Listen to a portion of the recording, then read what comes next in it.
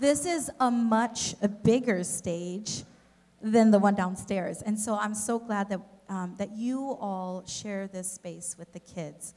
Every Sunday, I welcome them. All the new friends, welcome to River Life Church.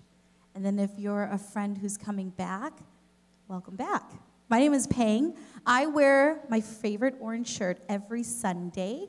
Someone caught the other Sunday ago that sometimes I leave the name tag on. And then I just wear the same shirt with the same name tag. So that's my little shortcut. Every Sunday, I also share a story. And most of the time, it's about me and a family member and some mistakes I've made. And the kids are always so forgiving. Right, Athena? Well, today is another story. It involves me. And every story always includes how God is there. So my story today is when I was in 3rd grade.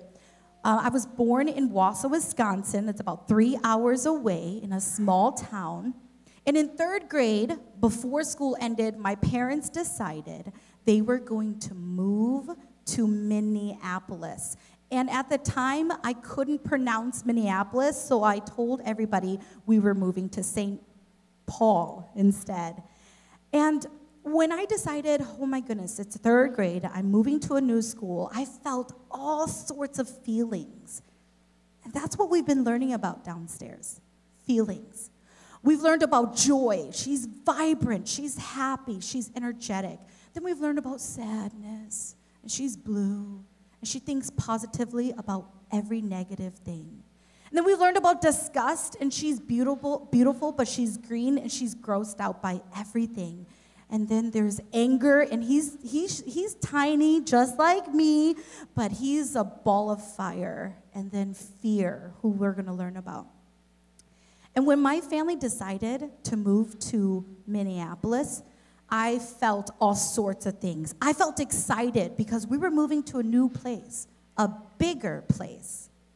But then I was also sad because I have like 20 cousins, and I was leaving all 20 of them. And they were my best friends.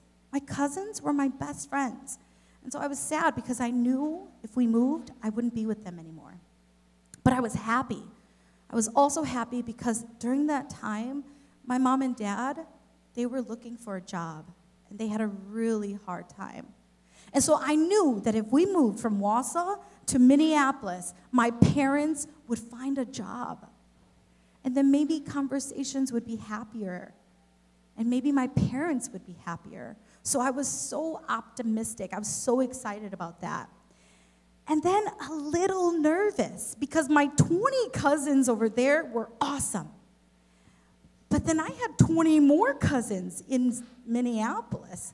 And I was a little nervous, like, would we get to sleep over at each other's house? Would they laugh at my joke? Would they think I'm cool? I was a little nervous. And this is what I realized. God never left my family. He never left me. In Wausau, happy, excited, nervous,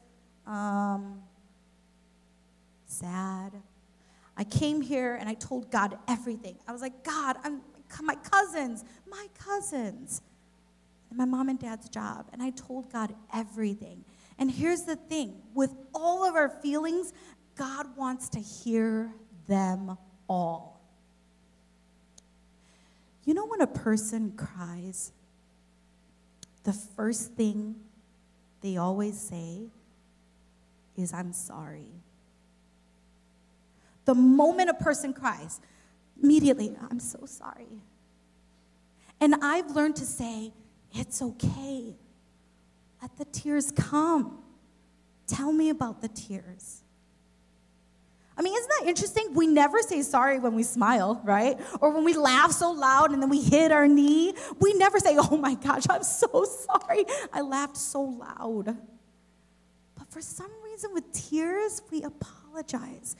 And God says, oh, come here, bring those tears. Here's some Kleenex. And those heavenly Kleenex, they never get wet, never. That's what God wants.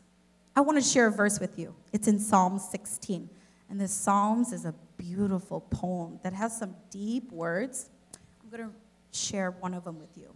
It says, "You will show me the way of life, granting me the joy of your presence and the pleasures of living with you forever." God knows I'm going to feel all sorts of things. But one thing God's word says is he will never leave me.